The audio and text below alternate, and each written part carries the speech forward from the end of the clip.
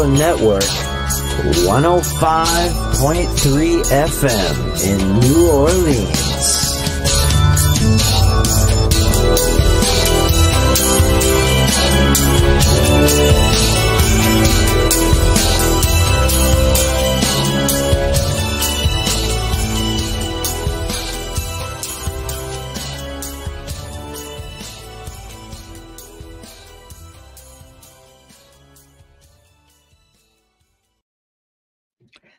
Good evening, everyone. Sorry for that delay. It's just been one of those nights, storming out at this neck of the woods. So internet went down. Can't promise it'll stay up, but fingers crossed. So we are broadcasting live for now on the United Public Radio Network, New Orleans, UFO Paranormal Radio Network 105.3 and 107.7 FM from the beautiful city of New Orleans. So tonight, we are fully sponsored by our wonderful people over at Folgers Coffee who've been a part of our journey since day one. So thank you, Folgers. We appreciate you so very much. Big thank you to Dr. Snick, the sonic surgeon, for his contribution of his time, his music, and his voice for the intro that you just heard. Big thank you to Steve McGinnis, the mastermind behind all of our logos and banners here at the show. Big thank you to him as well. So tonight, guys, we've got for the very first time Matt Roeske, who is the founder of Cultivate Elevate, to bring back information that's been suppressed and cause our society to become sicker and weaker, definitely less educated, I would say, on many levels. And we're going to be talking about all kinds of really amazing things. So I have sent him the link. So we're just going to kind of hang in there and see. So 1 second. I am just having a little bit of an issue just trying to get all of my information up because everything went down and I do apologize. Bubbles, of course, is not with us, unfortunately. She's, had a lot of, had some situations at home. They had to put down their pup, who's been a part of their family for a really, really, really long time. He was quite elderly, and I think they're just going to have a little bit of quiet time. So again, tonight, it's just going to be us and you guys, and yeah. So again, just trying to bring up some information. DOR Wednesday. Oh my gosh, nothing wants to come up for me, guys. Nothing. But that's okay. We will manage, won't we? We will manage. So nothing saved when this whole computer went down. But with that being said, oops, I think we got one. Oh, there's one. There's one. All right. Not the one I wanted, but I'll take it. So we are just waiting for Matt to come in.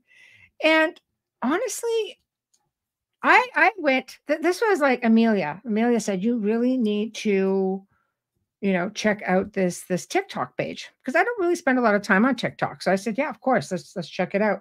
And holy crap. I thought, yes, let's ask him if he would come on and check us out and hang out with us for a little while.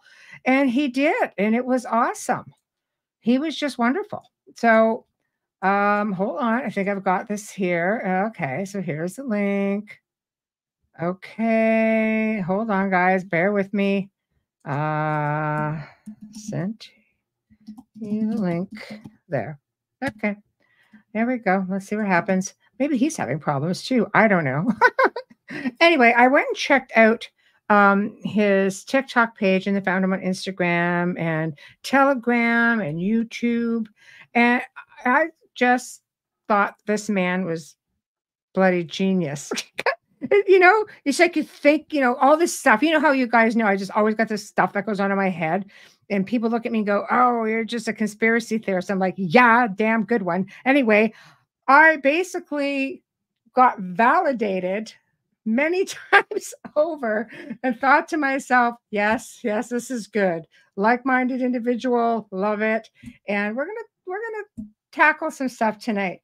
And I recommend anyone who has not check out some of the videos that we put on the group page to go and check him out at Cultivate, Elevate, and find him again. TikTok, Instagram, Telegram, YouTube. Just do it. And you're going to come back and say, what the heck? And I'll say, yes, I knew it. I was right. So anyway, without further ado, our special guest. Yay. Hello. What's going on? Thank you for having me on.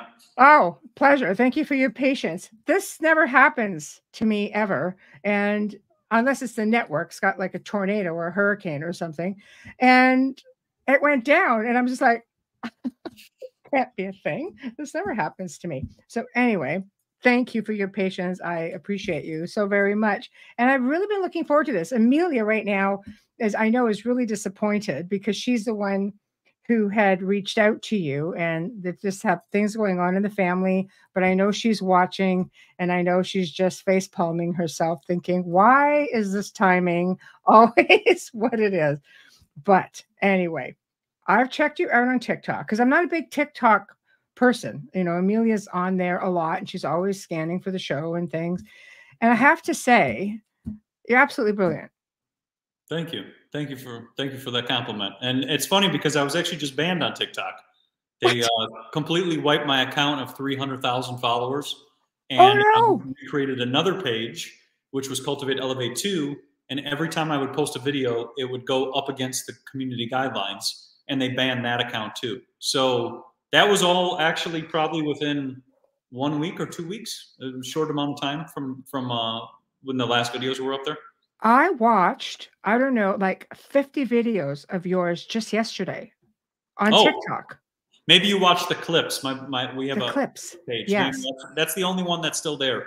My main pages are gone. They completely wiped them after I showed the weather, you know, or weather that's being changed and things like that.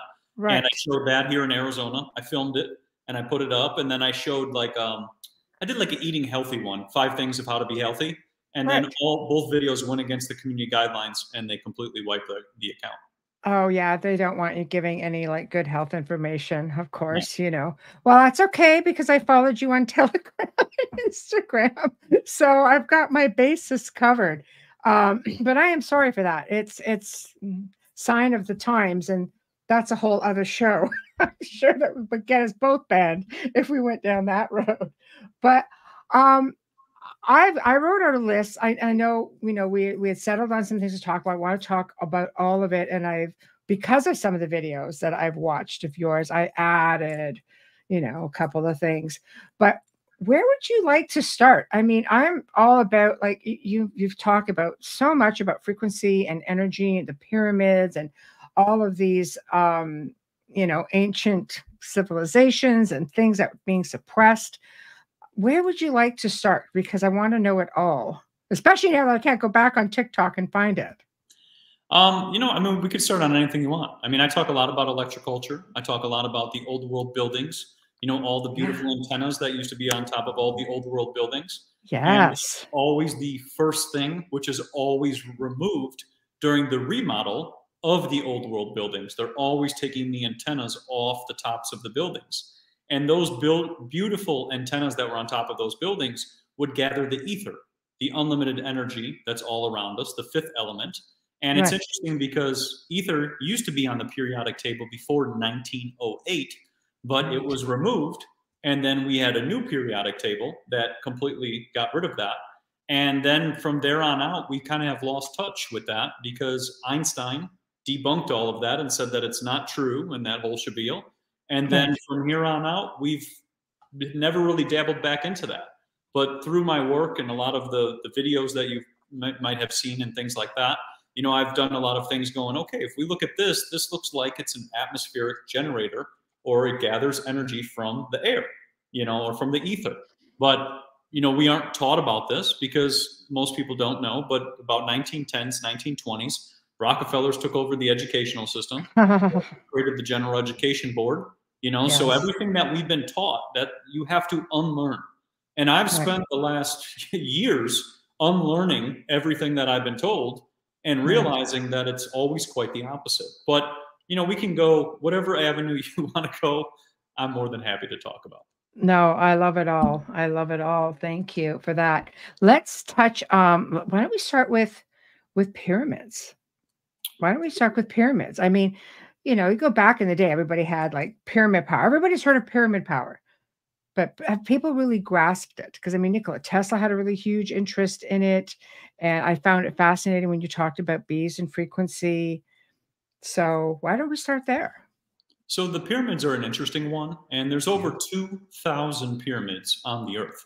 You know, we always are focused on Giza. You know, they always show us Giza all the time, and they're like, this is the only one, and whatever else. But there's about 2,000 of them. There's actually pyramids in Bosnia, which are 4 times the size. So this is an interesting one because nobody talks about that. Google tries to debunk that all the time, which is funny. But you know, the Bosnian pyramids are 4 times the size. The pyramids in Mexico are 3 or 4 times the size as well. But there's pyramids scattered all over. There's pyramids here in Arizona. They just look like a mountain, and they have, you know, some cactuses and trees growing on top of them. But they're all over the place. And it's interesting because when you get into the materials of the pyramids, you get into a lot of sandstone. You get into a very highly conductive, highly energetic, you know, material. And then a lot of the pyramids too, they used to be gold on top of them, and they also had limestone. If you've ever felt limestone with your hands, if you put your hands on limestone tile or anything like that, you will feel the energy that comes right off of that because all the quartz. So, you know, when we think of these, you know, these places where they would put the pharaohs and mummies and all that other nonsense that they try to, you know, you start to sit there and go, it doesn't make a lot of sense. You know, why, for example, do a lot of the pyramids have mercury underneath them? I did not know that. Yeah, so a lot and I've been to the Great Pyramids of Egypt. Yeah, there's a lot of the pyramids in Mexico have pools of mercury underneath them. And what's interesting is I bought some mercury and I was testing it out. You put it in front of a voltmeter and you spin it and it will create voltage. So if you think about the mercury underneath the pyramids, if it's spinning and you have this pyramid on top with this conductive material and then the gold on top as well too and all of that, then you have one big energy generator. And then there's also the cymatics which are at play. You know, when people are in there, they talk about the sounds and the frequencies, what they feel, almost like an out-of-body experience because of the resonance or the frequency of the material that's being used and the sacred geometry. And it was interesting because when you look at Les Brown's work, he talked about how you could put food in a pyramid and you could preserve it indefinitely. So then you think, okay, maybe somebody knew how to live to 1,000 if they were living in certain shapes, you know, and this goes into the work of Dan Davidson and Shape Power, his whole books on these things. But, you know, shapes all emit a frequency, a fractal, cymatics, whichever word you want to call it. So if you think of these pyramids as these gigantic, you know, basically machines, and they could preserve the body, they could also charge areas, they could uplift the energy. Similar to the old world cathedrals and the bells and all of those things. They're all energy generators. And I think the more, you know, it's funny because the more you look into it, the more you realize why a lot of people just point your head towards Egypt and Giza and that's it. But there's so many of these. And then you start to sit there and wonder, well, how did they communicate? And this takes it to Philip Callahan's work, where he was talking about like the Celtic round towers, which are really remarkable. That monks would go to the top of a Celtic round tower and they would communicate amongst each other because of the materials of the Celtic round tower. And they use them as like cell phone, like kind of like communications and whatever.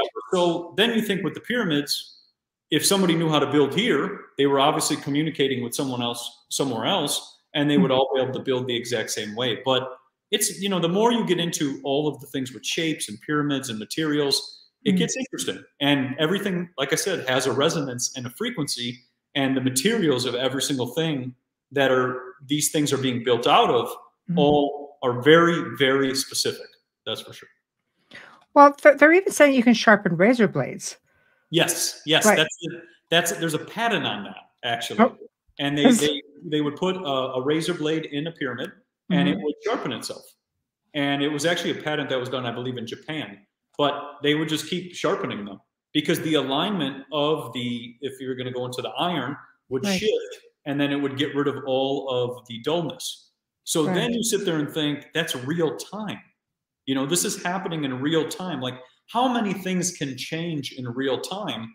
And if we take it a step further, we go into the Ebner effect, which was a Swiss scientist who basically understood that if you took seeds or fish eggs and placed them into high static fields, you change them into something you would never imagine, which is like kind of going into the giants. So if you think about if the energy of the pyramids could change, let's say, the molecular structure of the body or the molecular structure of food or things like this, then imagine the potential of a human or whatever animal if it was placed inside this shape with that resonance all the time.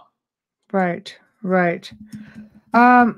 So in your opinion, I mean, people say that we can go into alpha state and you can reach like all sorts of crazy frequencies while laying in there. I mean, I had phenomenal experiences in there, but you know, we go back to the time of the 70s when you had the whole pyramid movement. People were building these things in their backyards and they were experiencing incredible things through meditation and such. So all of these were aligned. Like, for example, we'll go with the Great Pyramid of Giza because this is what everybody's the most familiar with, even though they're literally everywhere. I think so many of them have just been grown over, you know, under forest. Oh, it's a mountain. No, right? But if you factor all of that in and it's built and lined up with the star system, why would they have done that? Does that contribute to the frequency somehow? Or because Dolly says, hold on, let me just sorry, Dolly, I don't mean to, I'm just trying to catch up. She says that each pyramid has a different frequency. I didn't know that. That's what they say with the pyramids in Bosnia, that each one is emitting a different frequency. And I believe Samir went and tested all of them. They went with I think it was a biofeedback machine, and he tested all of the frequencies, and each one was emitting, I think, a different sound frequency. So like one was 28 kilohertz. I think the other was like 24. Another one was 20. But yeah, like when you think of all of these, the resonance and the perfection that goes into these things, you know, you sit there and go, okay, somebody understands a lot more than what we think, you know. And it's interesting because like carbon dating, for example, is as accurate as a PCR test, you know. So we don't really know when it comes to like a timeline. Somebody could tell me this was 1 million years ago, but this could have been 200 years ago. You know, I started thinking maybe this is more like a lot of things start at 1831. That seems to be about that date. But, you know, when I find books, they always like stop at like 1831. It's like there's no discoveries, no nothing. It's just all of a sudden it's like old wise tales. And it's like nobody was discovering, they were just writing stories. So, you know, I sit there and kind of think, okay, so maybe this stuff could be more recent. You know, maybe there was an event, maybe there was like a static field discharge where everything like flipped and like things went up and things went down at the same time. Water went up, water went down. And then there was this event, and then things just kind of, you know, went away. And there were people who survived, but the people who maybe were a part of this, you know, this creation of such beautiful architecture seems to have all disappeared, you know, because I look around daily now. I mean, if you see what people build, I mean, it's the most ugliest thing. Everything's in a box, you know, there's no shape, there's no architecture, there's no nothing. And it's funny because there'll be people who'll be like, when I was looking at all the stuff with the world fairs and stuff, they were like, we built that, but it's like, that stuff was already there, you know? And the real question is, who built this stuff? You know, you get into like the elongated skulls people and all the stuff that, you know, people who used to be around, you go into like Cro-Magnon and that whole situation, you know, RH negatives, the bloods and all the different stuff with the bloods and everything like that. Absolutely. Absolutely. Wonder a lot, you know, and that's why I'm big into like asking questions, you know, like look at something that someone told you and whatever it is, even if I'm telling you, just look at it, go back and do some research and see what you think. You know, it's like watching moon landing. You know, it's kind of yes. No, I agree with you on that one. No, I cross-reference everything to death. Believe me, I love learning new things. So it was refreshing when I was listening to you and watching you speak about a lot of these things, because I've seen and noticed a lot of that. I'm a world traveler, so I love architecture. I love culture. I pay attention to everything. And I mean, you're looking at structures that lasted, but they're still up. I stay in places that are from, like the 12th century or, or 11th century. Like the older, the better. I want to be able to connect with all of that energy, especially like old stone places, because stone does, you can imprint on it. You can feel that it can speak. It holds voices. It's like a recording. Yep. People don't realize that either. Yeah, and everything has a material and a resonance. I mean, I get heavily into stones. I've gotten heavily into stones and copper and quartz and gold and silver and lapis and lodestones. Lodestones are real cool. They got hit by lightning, so they got the magnetic charge. But I mean, everything has a frequency and everything has a resonance. And we've lost the connections to those things because we've moved to things with DuPont plastic and then a bunch of steel and iron. And that's pretty much it. And like you said, everything, back then, everything was built with stone, with different types of materials, even stained glass windows. You get into the whole beauty of the stained glass windows and the blues and the reds and all the colors, the alchemy that would go into the windows to create a window. Just all this, that's the thing. It's like all this beauty that it was about creation. Everything was, they weren't just building something. They were creating this just remarkable structure that would touch your soul, And now, like I said, in Chicago, you got a bean, you got a little silver bean, and that's architecture. So that's true. Which actually I think is Mercury, but that's another story. Right. And, I mean, things cost so much to make too. So, I'll give credit where credit is due. I suppose we can't recreate some of the things that we've had, way back when. But I mean, I own a lot of old stained glass church pieces just because, like the church windows and such, because I do love it for what it is, the fact that somebody put all of this together. But I love the color spectrums as well. And I know you speak about that also. Hopefully you have that on Telegram. Instagram for people to go check out. All of your links are in the show description, so people can definitely go and check it out. Going back quick to the pyramids, what is your thought on it? Some people will say, no, they were built as communicators. The Atlanteans built them. They had the help of extraterrestrials. What is your take on that? Because there's a lot of different theories, of course. Well, I think the information is all around us. I think we can tap into this information. It's kind of like when people go, I got to download, and they're sitting out in nature, and nature just tells them, but the information's always there. As for what I think they are, I mean, I think they were energy generators and also communication devices. Right. I mean, when you look at them, I mean, it's just remarkable, the detail. And then also, I think they were used for healing. A lot of the times it's interesting, like even Samir was explaining, people going into the Bosnian tunnels and they were healing. They had all these health ailments. They would walk around the tunnels for, let's say 30 minutes and they would be healed. And so then you sit there and think, are we supposed to live underground? Maybe that's kind of something that we don't think about. Like we're up here, and maybe our bodies are also meant to be underground. We don't think about these things. It's like we just keep building up, we build skyscrapers, nonsense and whatever else, so maybe we should be building, down. And it's just something interesting to think about. But yeah, I think mostly like communication, healing, even energy, because there was water underneath them as well. There's all this beautiful, powerful water. And we know that water can create a charge. So, somebody understood the benefits of structured water. And these pyramids and these buildings and these things were all about water. Even if you look at all the world fairs too, water in every single one. They would craft these like canals and just beauty with water. So it's all about, I think, personally, I think it's almost like creating something to support Mother Earth rather than something to harm Mother Earth. I think that's what they were doing. Right. Yeah, I would agree with that for sure. Okay, well, we'll move along because I could stay on pyramids for a while. I just love talking everything pyramid. But I did not know about the Mercury Pools under the pyramids. That's really fascinating. And, you know, I visited a few different places in Egypt, and, you know, I'd love to go to South America, but they've never had any mummies in there. There was never anything in there at all.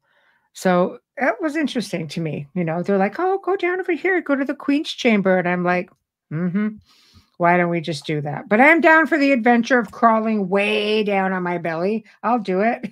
So who could say that, you know? I wanted to also touch on, and I can never say this, Dysanin aura goggles. Oh, yeah, the glasses, the copper-based glasses. Yeah. Yeah, so those were used to block out the blue and green color spectrum. Yes. And they used a special copper dye to block out color spectrums. They work like prisms. You know, Yes, everybody's glasses. I'm trying to do this without blinding everybody, just to try to give somebody an idea. Hold on. There. There you go. Hold on. See? Does that work? There. This is what you pretty much see. And they're kind of pinky. And these, you know, aren't like the typical ones. Apparently the people who made these had access to Dr. Walter John Kilner's papers. Yep. And they apparently improved on them. Just received them. I'm one of those like cross-reference till you're dead sort of things. So we're going to find out. But yes, they're a thing. So can you talk about, like, do you know about the story when they used them apparently in, was it World War II? Yes, so there was, the glasses were used, he created those back in the 1920s with Kilner, Yes. and he was doing stuff with alchemy and dyes. They were copper-based dyes. Everything's always blue, and that blue always has the copper in it. That's how you always kind of tell. It always leads back to copper. But the dyes themselves would actually block out the blue and the green spectrum. So you would see different spectrums. And these work similar to prisms. You know, everybody's glasses that they wear, they're like prisms. You know, they're allowing you to see by giving the prism is the frequency or the fractal that you're depicting. But those were used to just see different color spectrums and see people's aura. That's what it gets into. If you take prisms, you don't even have, if you don't have those glasses, you can get prisms too. Yeah. Triangle prisms, and you turn them and you put them right about here, even when the sun is reflecting or if you're sun gazing or whatever, and you'll start to see all the auras. You'll see the auras of plants. It's almost a purple or green, kind of like that color with plants. You'll see the aura of materials, of stone. Colors will all be kind of distorted and you'll see a different thing. But those little glasses were basically to determine somebody's health. They would be able to see kind of like your aura, kind of like Kirlian photography. And you would be able to see the aura, the essence that's coming from the body. And then from that, you would be able to determine how somebody is healthy or not. And it's interesting because if you think about it, your aura extends, like it extends through this computer. Your aura extends with energy and up to about 30 feet. So if you could modify the wavelengths in which you can see with the visible light spectrum, then you would be able to see the aura. Similar to when people take mushrooms, you know, and do all of those things too, because they're altering the wavelengths of the eyes so that they can see more spectrums. And it's cool because like even tensor rings, you'll see that they like, you know, kind of like mush the earth if they're sitting on top of something based on changing the color or changing the wavelengths of our eyes. But the Kilner's, the glasses is an interesting one.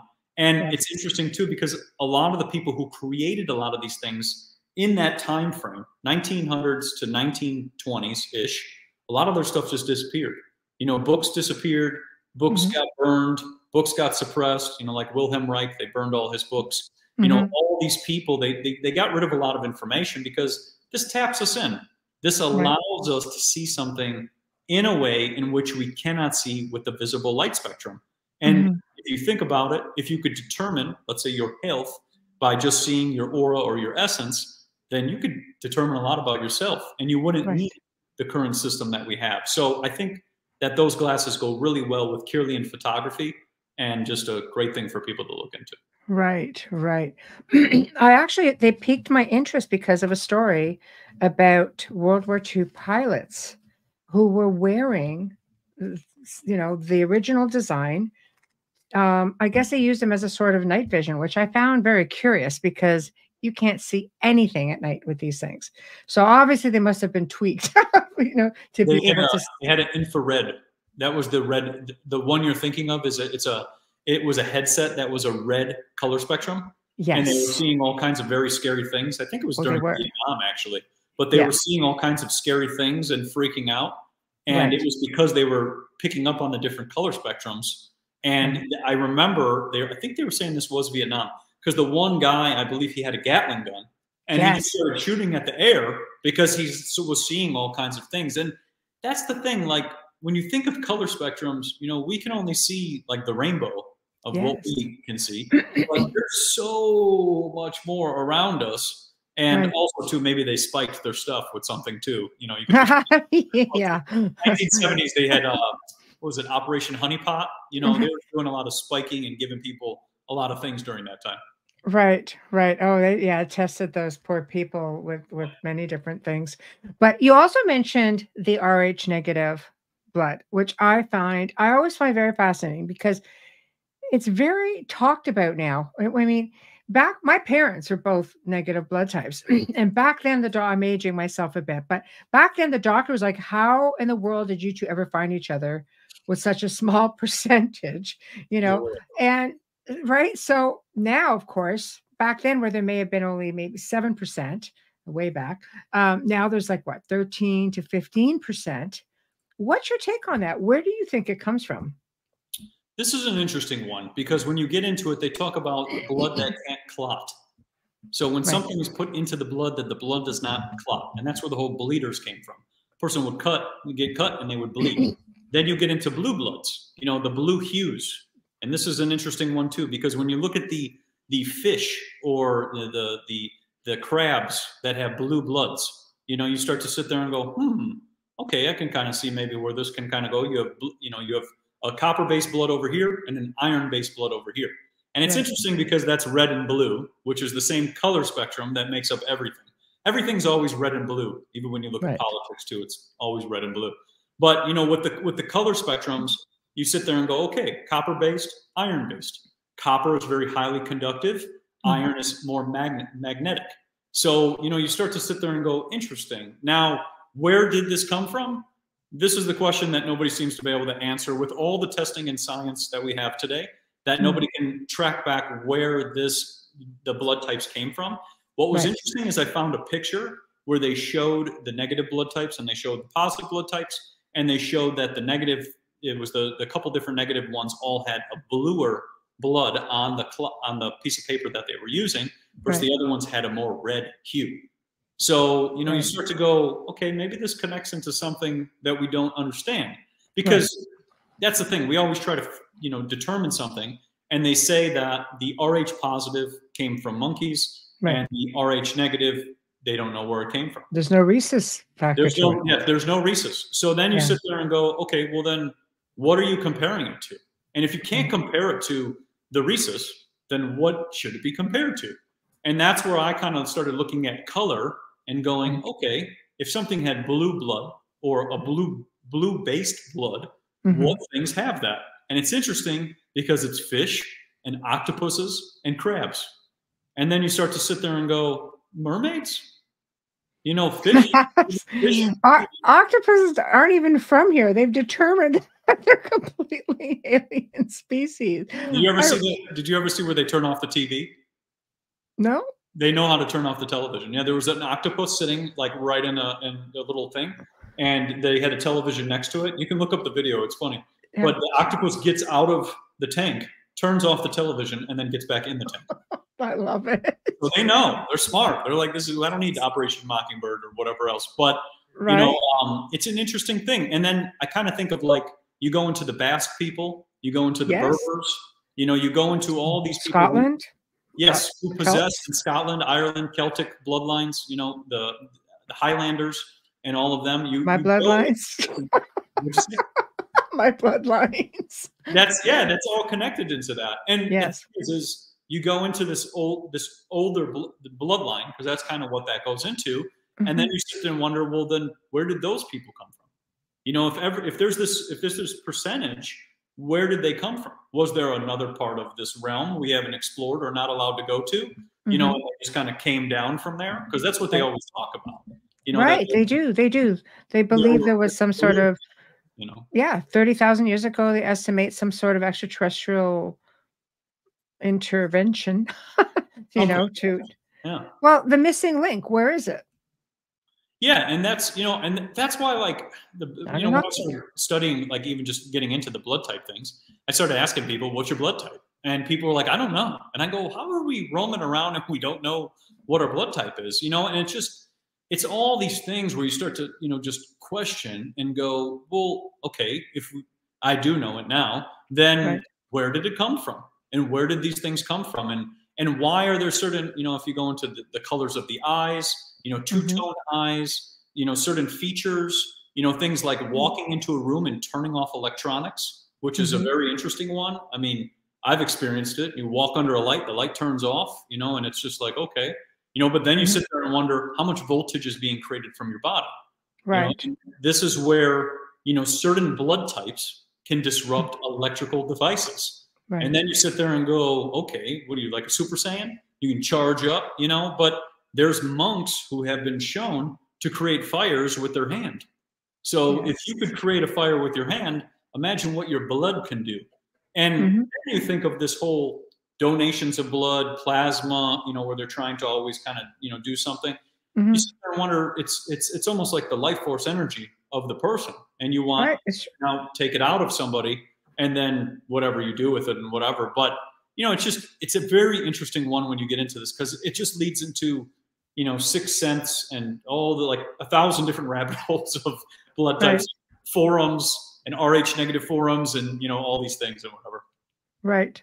Yeah, I mean, I there's so many different um theories on it. You apparently people who are abductees or contactees, many of them are known to be RH negative. Not that RH positive people don't, you know, have contact or are not experiencers, but when asking people who have been taken or have had interaction, there is probably 70% that have said that they are RH negative. I'm an experiencer.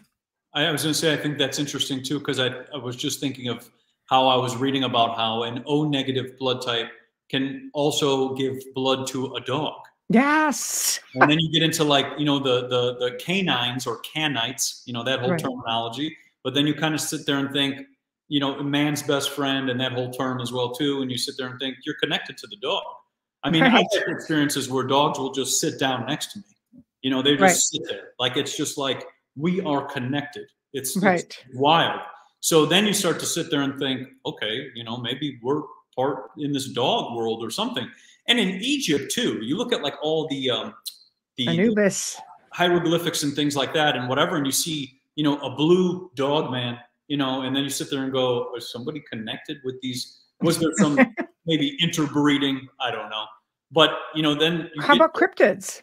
cryptids, yeah, and then you get into Extraterrestrials. that too. And little, you know, Yeah. blue people and whatever, you know, Right. little people and stuff like that and Yes. whatever. So, you know, we have no idea of this whole realm. And that's why I've started to just keep an open mind on everything, Right. because, you know, all the stories of the pharaohs and mummies and whatever else, you know, it's just, none of it makes sense when you look at the hieroglyphics and you start seeing completely different things. And Mhm. also too, with, like, the dog man or the blue dog person in Mhm. Egypt, you know, then you start to sit there and think, were people walking amongst, you know, dog like people who were human, like right next to you? Like, was there a dog like person? Because certain dogs too have a very distinct connection with us. It's like humans prefer certain dogs, if you think about it. Like, even like Labradors and whatever, there's always, like, Right. certain dogs that are really connected.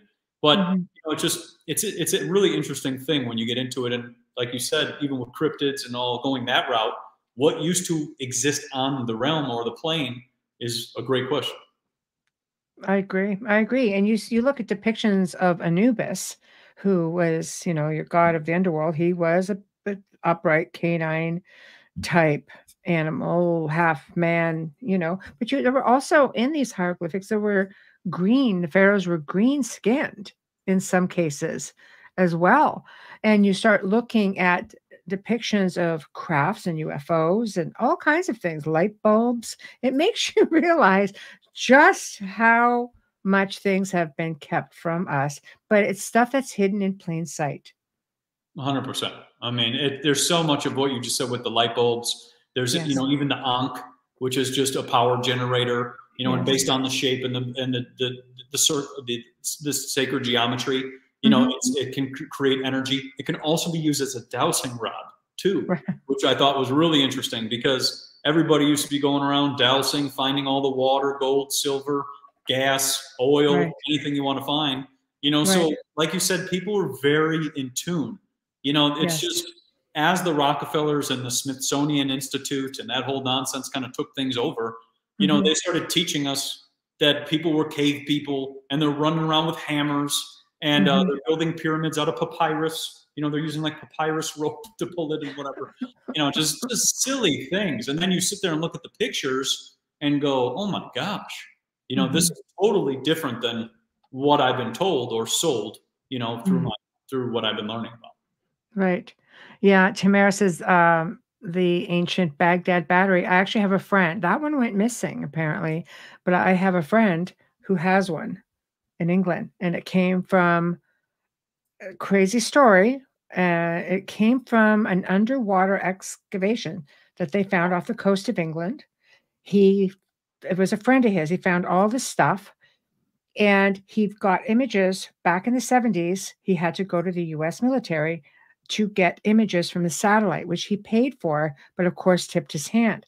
So Men in Black showed up, confiscated a lot of the stuff that he had, but thankfully there was stuff he didn't have on site and brought to my friend. And he did a show with us. He showed it to us. He goes, here it is. It's under lock and key. And he was told by these Men in Black to never return there again. So what was so special about this place? It's off the coast of England. And it's That's underwater. That reminds me of the crystal skulls, you know, and Right? them finding the crystal skulls in Bermuda around the triangle and then deep in, I forget what it's called, but Bisbee or Bisbee, whatever it is. But they found all those crystal skulls deep in the ocean, you know, around the Bermuda Triangle. And then you sit there and wonder, yeah, who created a complete skull out of crystal, you know, out of pure quartz and crafted so perfectly, you know, and it's just wild because there's so much in the ocean too. You know, you get into, I mean, you're going into how much is deep below there that we don't even see, you know, even the internet cables, which run through there too, which is funny. But, you know, those are deep in there too. But, you know, you sit there and go, you know, how much is actually below us? Because we're seeing at this level, which has been demoed, TNT'd, you know, bombed, blown up, whatever it may be, wars to reset things and get rid of everything at the surface level. But what is also down deep in the ocean? You know, and it really has made me think about things because after about 1920s, nobody's really going deep into the ocean and nobody's really going high up, you know, up in the sky because you got rid of the blimps. And then anybody who was doing stuff into the ocean, they probably took the technology. So we're kind of left with this surface. But if your friend found, you know, like a battery deep in the ocean. It was given to him. It was a friend of his who was a diver. So it was given to him for safekeeping. He goes, I don't want any of this near me. The whole Men in Black experience, I guess, was a bit much. I mean, I could imagine. But if he found that whatever depth it was, then you sit there and think, why were there batteries? You know, you're going, I don't know, let's just go 1,000 feet just to make it easy. But you're 1,000 feet below. When did the water then take, you know, over that area or that civilization or cover that? Or why did the water do that? You know, because you could start asking the why and the what and the when. But like, when did all these things occur? And then who were those people using that technology? You know, I mean, it gets crazy when you get into this whole thing of, you know, going into places like, it's funny, like over here in Scottsdale, they have like a little spot where there's these like massive boulders. They're just absolutely massive. They're stacked on top of each other, perfectly aligned. And they look so out of place. There's like 8 of them that are just massive. It's by the 7 Springs, if anybody ever wants to go. But there's these massive boulders. And then if you go to the left of there, there's a cute little sign with like some stones thrown in a circle. And it says like, this is how the people who were living there were, you know, building houses. And you sit there and go, okay, over here doesn't even make any sense because how do the boulders get stacked on top and are still sitting perfectly aligned? But over Right. here, it looks like they threw a bunch of, the government threw a bunch of stones in a circle, and Right. then they're trying to tell me that they were living in huts. And what's wild is it's on top of a mountain too. So like Right. you're up there, you sit there and go, well, then how did somebody get here? Similar to your buddy with the battery, Right. how did somebody get all the way down there, and at what time frame was that? Right. Right. I agree. You look at some of the structures out there, and it does not make any sense as to the construction. Some of it is so big that you would have to be, shall we say, maybe a giant to be Something, able. yeah. I mean, you got steps that are, ridiculously big. Why would you need that? I Or mean, those old books that you see that are like bigger than 6 feet tall. yes, Like books yes, like that. And then you sit there and yes, go, well, why would you have a book that's over 6 feet tall, or even a door that's I've seen the old world doors. They're 200 yes, feet tall, made out of copper and bronze, which requires a lot of materials and a lot of prep time. But then you yes, sit there and think, what were you moving? And when right, I went to India, it was interesting because there was one of my buddies was saying that they were doing stuff with elephants, but I thought this is absolutely enormous. I was standing next to what looked like this. It looked like this.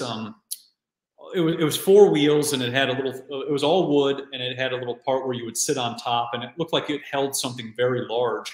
And I right. remember sitting there and going, "This is like something out of like the 300 movie." When like the Xerxes or whatever Yes, comes out, and he's yes, just on this massive, throne. And then you right, sit there and think, were people gigantic at this time? Like, when did we get right. so small? Well, if you notice, they even made him appear to be considerably bigger than what he was, even in real life. Like, Yep. makes you well. So history tells us maybe he really was a Yeah, and real like. maybe they're, that's part of, they always throw a little bit in there of the truth, Yes, but yes, then everything else is all a bunch of nonsense. But yes, they do throw a little bit in there. But yeah, and when I rewatched it, all the jewels and things that he was wearing, I was like, that's all copper and brass and gold. funny that. You sit there and see, interesting, about materials because everybody's wearing them. And then you Right. look at like even the Spartans, they have a bronze shield and it's Yes. an arrow, which is, it's all moving as one. They're moving as a Right. unit, like a cymatic, just moving through. But Right. you get into all of this and you start to see that like, yeah, everything of this connection to these bigger people and something of like what we haven't been told. And my thing is now, because I started kind of getting into fields and like static fields and these things, is my thinking is when the Rockefeller electricity started to roll out, it started Mhm. to shrink down the people because the fields are dampening our health. So if Mhm. you think about it, it would make the people smaller over time. And like Right. maybe people get smaller and smaller the more they're exposed to electricity Right. and radio frequencies at the same time, it like Mhm. shrinks them because Technology. a Right. lot of the big people were before 1920s. There's so many pictures of massive people, There and are. 1887 electricity rolled out. Right, and then you started just getting remnants of these giants. Well, to me, when the information gets suppressed and the Smithsonian's throwing giant bones into the ocean, there's something they don't want you to see, Yeah, you know? Then you start getting into other parts of the world. I mean, here we have, giants that, they basically said, "Oh, they were like we've seen people in our lifetime that are 8 feet tall, 7 feet tall." I had friends who were like 6, 7 for God's sake. So another foot wasn't a far stretch in some communities or cultures. Aruba had all kinds of giants, I mean, they're out there. But you go out to places like Sardinia in Italy, and they were said to be like 15 feet tall. yep. That's a With pretty the big big guy. teeth. Right. Yeah. Yep. Right. So I don't know. See, Dolly says her nephew's 7'2". There you go. you know, There you it's go. a big guy. But I don't know. I think when you are starting to suppress information, you have to ask yourself why. Why are they suppressing it? I mean, control, okay. And then we can get into a whole other show, pineal gland and all kinds of sort of stuff. But I mean, this is stuff that ancient cultures all knew about. and they emulated what they saw. You go around to sit and think that ancient cultures weren't connected with extraterrestrials would be utterly ridiculous. Go and look at the structures, the monuments, the hieroglyphs, petroglyphs, you name it, it's all there. To say, oh, they didn't exist. Well, I call BS on that one, right? So Well, I think that's to keep us in a certain frequency or bandwidth. You know, that you believe that you came from monkeys, and then after you came from monkeys, you walked around with hammers, and then you just started hitting things with hammers, and that's how you designed everything. You know, and it was funny because I went to a museum and they had like hammers from 1700s. You know, and I sat there and thought, okay, that's what you use to build those beautiful, absolute stunning monuments that are so pinpoint. and And very precise. oh, it's insane. When I went to India, the totems, you know, the poles, Yes. the parts of the buildings were so detailed. It looked like somebody took like a 3D printer and just, you know, copy and paste it perfectly, upside down, every direction, you know. And then you start to sit there and think, was somebody using sound frequency? You know, they would hit a tune, and then that tune would just craft the earth. But it's, I think personally, like we were going back to the, you know, why don't they talk about the giants? I think it's just to keep us in the caveman, you know, monkey business, whatever. And that's what they think of us, you know, so they're trying to keep that. And like you just said with the Smithsonian thing, why would you be throwing away relics? Shouldn't we be learning about things like that? Like those are antiques. And then you're picking and choosing, which goes into the trusting your science situation. Right. You're choosing what part of, you know, the science you want to show us, but then you leave out all this. And that's where I think that leads to so much confusion. And then people, you know, kind of regress and go back to, like I said, the caveman monkey thing. But we're much more than that, that's for sure. Well, let's face it, with technology now, you know, you have drones, you have LiDAR, you have all kinds of things that can go over areas and penetrate, you know, ground penetrating radar. You can find this stuff now. The technology is there. And of course, we have these wonderful things called, you know, cell phones that have built-in cameras and recorders, and they're mini computers. I mean, my phone has bigger hard drive than my computer does. It's ridiculous. But with that being said now, people are going out there and they are seeing things, they're capturing things, and they're sharing it all over the world. So it's not as easy to hide. And can we even talk about what the Vatican has? Oh, yeah. It's crazy. And what's funny is the Vatican buildings look exactly like San Francisco in 1899. You know, you look at, if you go back into San Francisco 1899 and you look at the pictures, you'll see that it looks exactly like the Vatican. So the same, somehow somebody was over there building the exact same thing that they were building in one place, you know, and then you go maybe to another place like Japan and you see the exact same thing, you know, before World War II. So you start to see, you know, these same things everywhere. And yes, imagine how much is hidden underground, you know, because that's another thing. In the vaults and the libraries and all of the stuff that's hidden from us. I mean, that's the thing. We don't even know.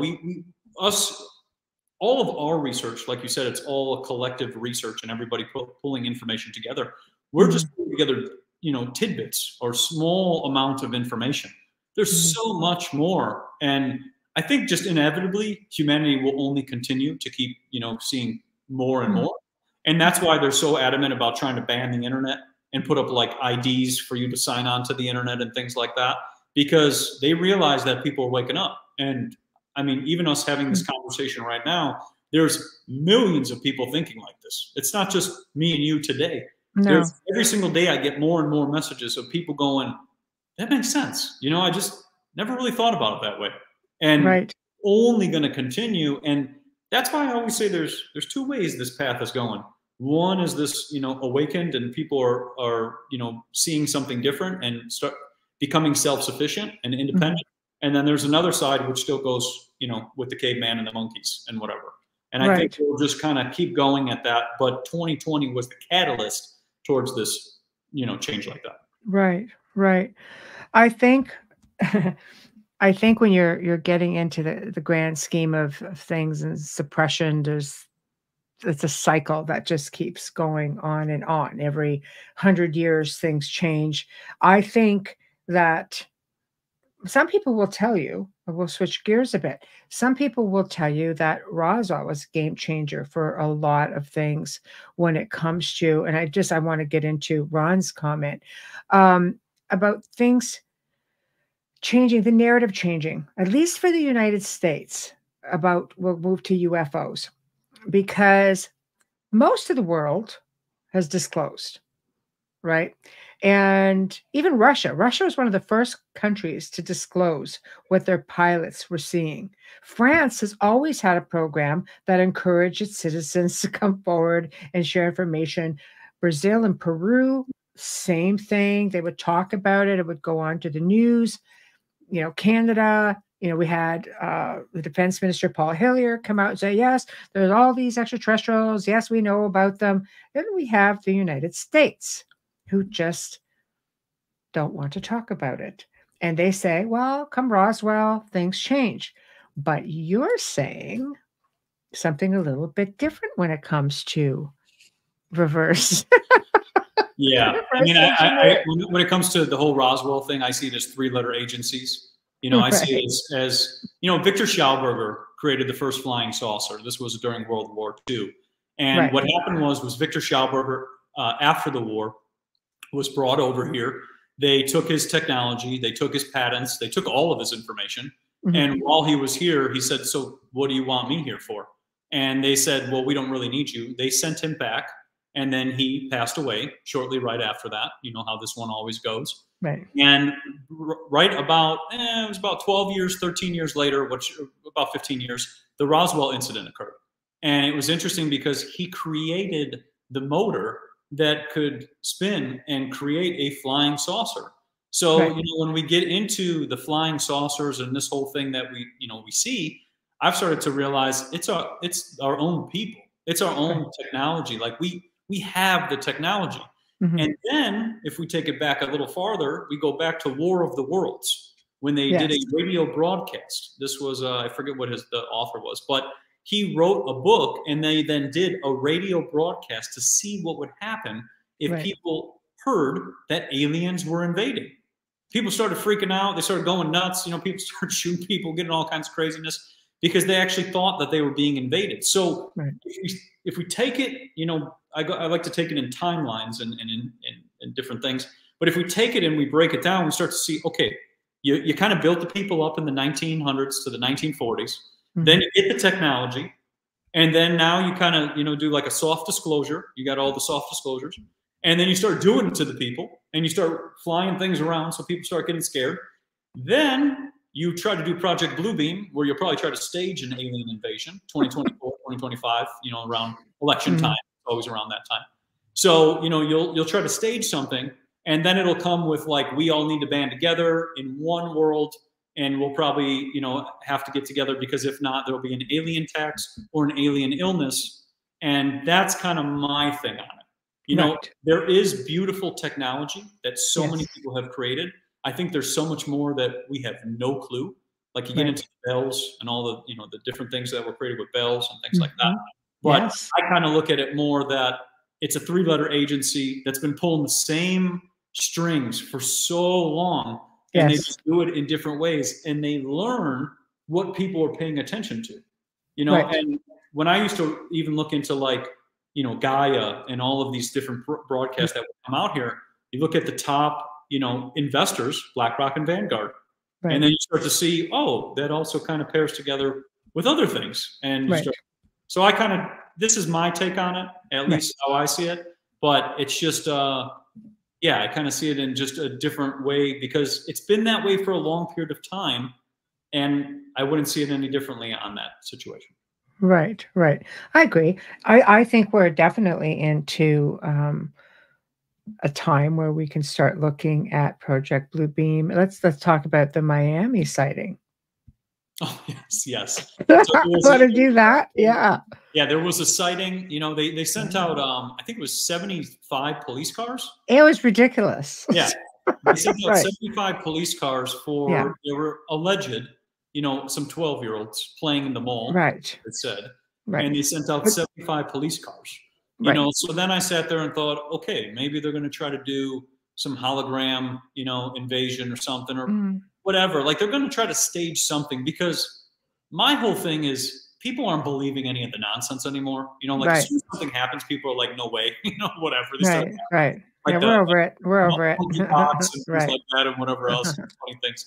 So, you know, I think that it's just, this is opening up the eyes, but they're trying to cue it, you know, because during that, they had a lot of people who did, I think, interviews, and they were saying they were seeing these tall gray figures. And I was like, oh, that sounds exactly like us talking to the Greys in the 1950s.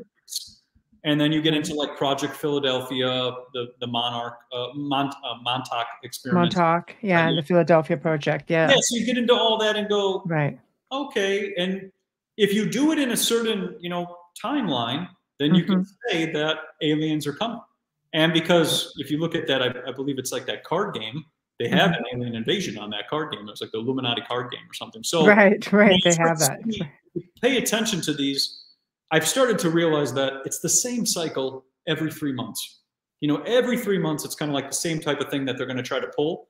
And that's why I've learned to just, I mean, they're going to keep trying to do nonsense, but I'm going to be sitting over here in nature. You know, that's what I've started to realize, because it's just, they will keep trying to keep us consumed with a lot of this. And there is beautiful technology that's absolutely gorgeous that I'm sure that we have no idea what exists. But I don't truly believe, you know, there's grays or things coming to give it to us. I think that we've already created it, because the more I go back into these books, all of the technology we have today, like 2024, was created in 1901 and 1902. So then you sit there and think, well, then nothing's really new. You know, they had phones back then too that plugged into the earth. So, you know, it's just, you can take it a billion ways with that one. Right. I think so as well. I mean, I could see them being really jumpy in Miami, because they did have, you know, an incident where there were fireworks and people died, you know, so they're going to take that seriously. But that's a whole lot of cars, you know, for, you know, a few 12-year-olds. But I think we'll start seeing more of that. I'm also very interested in your take on crop circles while we're on the topic. So crop circles are an interesting one. And it reminds me of Mother Earth speaking to us. And I say this because a lot of the videos that have came out with crop circles, they show plasma orbs spinning and then creating a design onto the earth. And the most fascinating thing when I've gone down these rabbit holes of crop circles is the fact that they are created on the beaches and there's no footprints. And it was interesting because the UK, this was really funny, the UK was trying to say like there was a guy out there with a rake and he was making crop circles. Because they got a lot out there. There is. And there's a lot in that one specific area. But it's funny because the guy is raking on the video and he's like destroying the crop circle. You can see like he doesn't even know what he's doing. But what I believe crop circles are actually Mother Earth communicating between us. And it's interesting. There was a fellow who took crop circles and instead of them being flat, he turned them upright and he started spinning them. And he noticed that when he would spin them, they would look like energy generators. And so based on the spin of when he spun it really fast and took the design and kind of shifted it and everything else, it looked like energy generators. And so I think personally, when you get into these crop circles, they're all in certain places. You know, they're high energy spots. There's a lot of plants that are very unique that grow in that area too, that start growing from the crop circle. Mary Hardy talked about doing meditations in the crop circle with her pyramid power and everything she talked about. But through crop circles, I see it as cymatics of the earth communicating between us. I mean, and that's where I get into like talking to plants, you know, talking to bees, to birds, to all of these things. We have that connection. And we just have lost that over time because it's all become considered woo-woo or sorcery or pseudoscience, you know, talking about these terms. But, you know, when you get into crop circles, I think they're one of the coolest things. And the whole reason I got into them was I did an Akashic reading back in 2019. And the lady I was talking to, great soul, she told me to look into crop circles. And she goes, you'll just know what to do with them. And I was like, okay, you know, sure. So started doing a lot of research. And it led me into the electroculture path and the, you know, gigantic food and all of those things. But it's all just energy. And if you think about it, you know, if you took a crop circle, maybe turned it into a necklace, place it onto your body, Now you're going to have that frequency on your body and your cells and the water in your body, and it can help you heal too. And I think it's a language.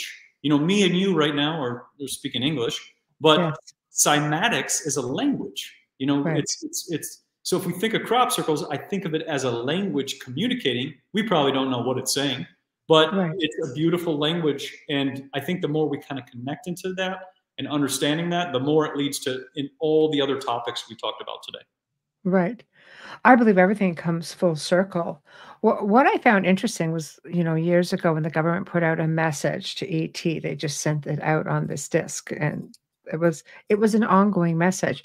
And I think it was like 18 months or maybe a couple of years later, where in a form of a crop circle, you know, but not circle, but it was just, you know, like a rectangle.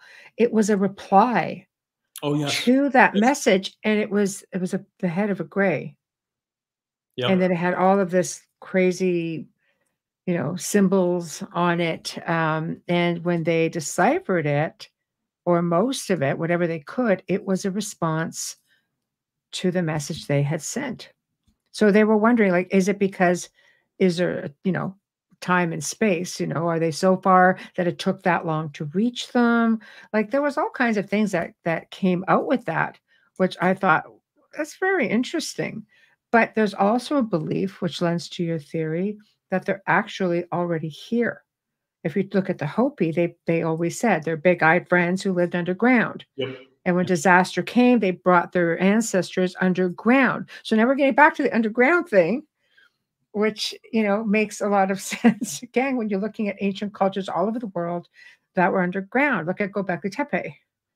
Oh, yes. Huge labyrinth under there. There's, you know, Romania, they just found like another ancient library in Romania underground. Like everything always seems to be under. So we come full circle a little bit on that as well with what we were talking about. So I don't know. I find it fascinating that you have underground tunnels and underground cave systems that people were residing in, you know, all over the world for thousands of years. And here we are above ground, and look how that's going for us. So well, and I like how you said that, because then you start to sit there and think, who dug all of that, or who built that out? You know, and it was funny because I was talking to a friend in the UK. Her name's Philly, and she was telling me about how there was a town called like the New Town in the UK. And then when they dug 7 stories down, they found another town, and it was called the Old Town. So then you sit there and think, well, then how'd you even get, when did that happen? How did you get all the way down there? And also, you know, if we go back into the hammers and the picks and all of that, you'd be sitting there like you're born, you know, you're popped out the womb with a pick in your hand. Just that's pretty much how long it would take you.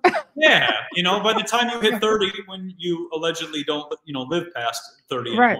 So then you're already gone. And so that's the thing, like, that's the part that none of that makes sense. And also, you know, digging like that, you know, how are they going? How are they getting into the earth? You know, were they using sound? Were they using water? Were they using light? You know, was there some sort of technology? Because even if you look at the Bosnian tunnels and how, when Samir was going through them, he was saying, which I thought was really interesting, that someone has gone back into the tunnels and blocked them. So then you sit there and think, okay, someone went back into the tunnels, started blocking them. Who did that now? What time frame and why? You know, and then if they blocked them, are they in there? Because and this is my whole thought on the whole Bosnian pyramid, is that like one day Samir's going to go in there and see stuff that's just going to, you know, like change the world type of thing. But I think that that's why they will not invest a single dollar into that, because of what can be discovered when he actually gets in there to see something that would connect the dots with all of the questions we're saying and all the layers, you know, because like even Giza, they say it's 7 floors below. It's, you know, really far down. Yeah. So, and nobody's allowed to go down there anymore. So it's like, well, why not? I went down 1 level. I was allowed to. Yeah. Now, because I'm a very good tipper, Matt. They let me go down a level. Give them a fat tip and say that I'd like to go to, you know, floor level 7 or whatever. I know, what will it cost me? Right. No, but you know what? It's true. There is so much down there. I mean, there have been mines discovered that go back like 300 million years ago. Yeah. Like, we know we're not the first kick at the can on this planet, you know. We're probably Lord knows how many, but there are traces of, I mean, you know, it was a uranium mine that was found. They figured it was at least 350 plus million years ago. And how about all those out of place artifacts that are showing up that are like completely unexplainable and dated to be so old, hundreds of thousands of years ago, if anything. So, I mean, God, it feels so primitive here, you know? Yeah. But speaking of that, let's talk about the 13-month calendar. So this is an interesting one. You know, people can go onto Google and just type in 13-month calendar, and you'll see the Kodak. I think it's the Kodak film, but they had a 13-month calendar that they actually used to work with. Like, all of their workers would work on the 13-month calendar. And it's interesting because you think, well, 13, you know, that doesn't seem like a number that you would think of. But if you look at a turtle shell, you see 13 little squares on the turtle shell. And that's what people used to follow. Now, why would they change the calendar? Because people go, oh my gosh, like now the calendar has changed and whatever. Because what it does is it throws off the rhythm of the body. You know, all of this stuff is throwing off the rhythm of how our body naturally works. If we believe there's 12 months instead of 13 months, now there's always like an extra month, and then one less month. And then when we go through the seasons, which I think are created, but that's another story. Well, but time is created. When we go through the seasons, then, you know, you go into thinking, okay, well, if I change the timeline, I won't understand what's actually going on. And I think the 13-month calendar, when they changed all of that, was to try to just throw us off, you know, because you look at, I think it's like before the 1930s, 13-month calendar was very popular. Then after 1930s, you know, the 13-month calendar goes away.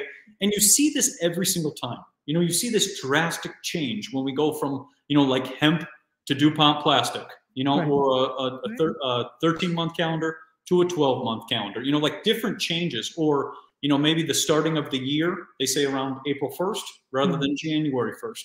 You know, all these changes that have occurred, which have thrown off our rhythm. And then once our rhythm is thrown off, we don't know what date we're in. And even today, you know, because this gets into the Gregorian calendar, we don't even know what day or year it actually is, because the Gregorian calendar is like 1,000 years past what the date is, you know, supposed to be or whatever else. So now, well, what year am I in? You know, if I say I'm in 2024, I'm like, oh yeah, well, we got technology that still gets 20 miles to the gallon. So maybe we're in the 1500s. Real maybe horsepower. 57, 61, and we've just been reset so many times. So then it looks like we're like starting all over, and then we're the cave people and all that other stuff.